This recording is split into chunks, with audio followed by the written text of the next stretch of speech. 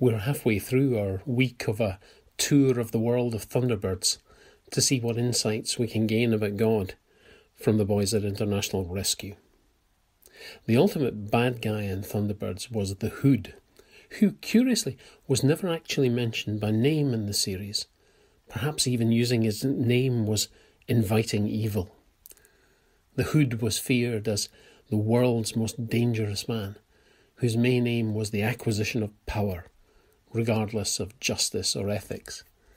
And he operated from a hidden temple deep in the heart of a jungle. And he was ruthless and calculating beyond comprehension, calling on evil mystical powers, allowing nothing to get in the way of him. One of his few spoken phrases was "Curse International Rescue."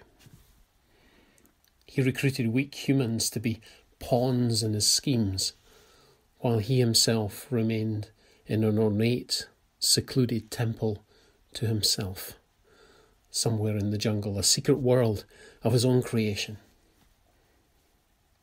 And for us, becoming enmeshed as pawns in things that are just not of God is something we all struggle with.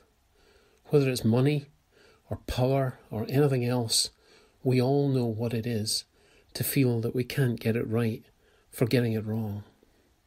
And the sense that somewhere there's a really bad guy bringing evil into the world and into our lives is of course true and real. And he says, curse Christ and curse Christians. He's not the Hood, and he's not in the end the winner. The whole message of the Bible is that God wins and Satan loses. And the rescue mission of Jesus lets us choose to be on the side of God. Lord our God, we thank you this morning that when we know you and trust you and put our faith in you, we're on the victory side. But we know that the enemy is real and wants to divert us away from you, to lead us into temptation, to lead us into darkness. But we thank you that Jesus is with us by his Spirit day by day and wants to guide us and lead us into the light, not into darkness.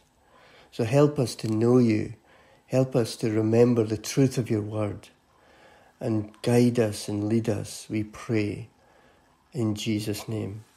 Amen.